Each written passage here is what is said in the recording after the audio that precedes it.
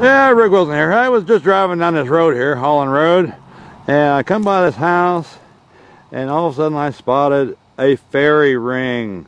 These things are so rare. This is actually the biggest and one of the first I've ever seen that wasn't just a really small fairy ring.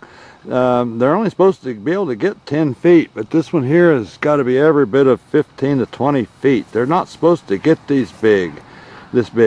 And these things are supposed to be magical, and they're supposed to bring good fortune to the people that live over here in this house.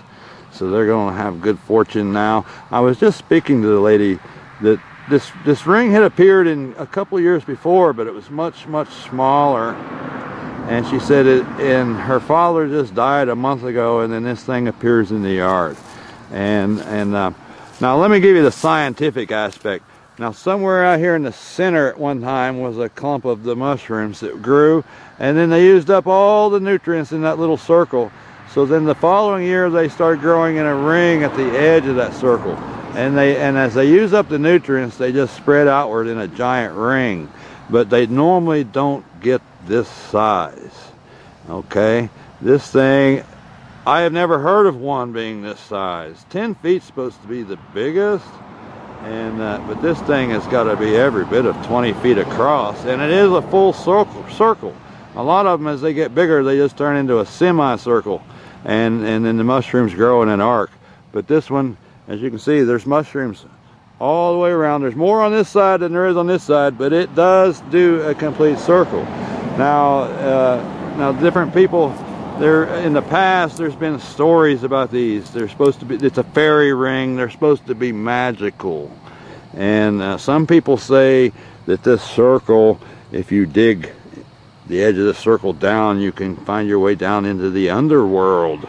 But I'm going to test out the magic part of this here. Let's just check this out.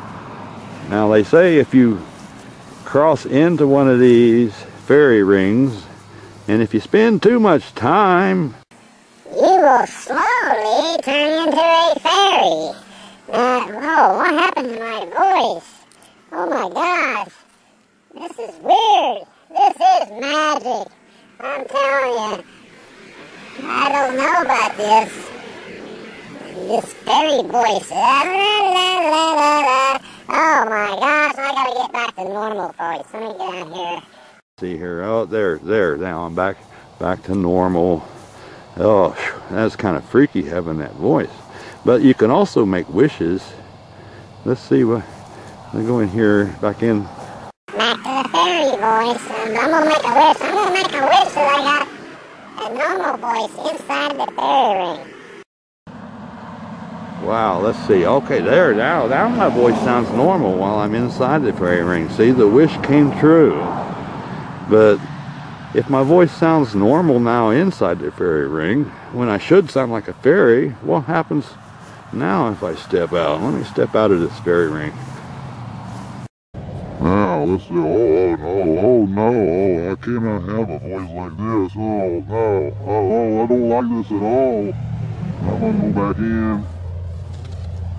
Now I wish my voice was more like a fairy. There, I got the fairy voice back. Oh boy, I got my own voice back. Anyway, let me get back out here where I can talk normal. There, I got my normal voice back. I'm out of the magic zone. But look at this. This is something. Let me move on around here.